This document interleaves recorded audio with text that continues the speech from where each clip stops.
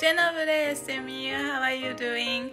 So this week, it's not a lecture or anything. Like, this is kind of a vlog, number 3 kind of things. I want to teach you some names of flowers in Japanese because I started gardening like last week, 2 weeks ago. And I thought it would be great if I know some Polish names. So I'm gonna translate these Japanese flowers name. I mean the flowers names in Japanese into Polish. Then when I move to Poland, then I can get it by myself. That would be great, right? Okay, anyways, yeah, let's get started. ハイビスカス、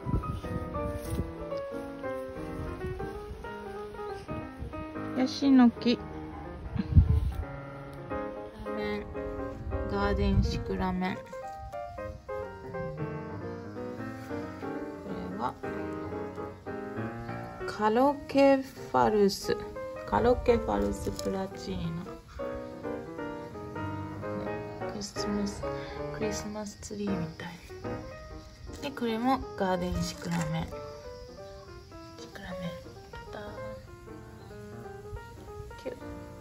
かわいい。で、これが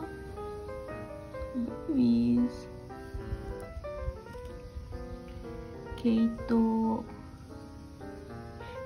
で、これがコスモス、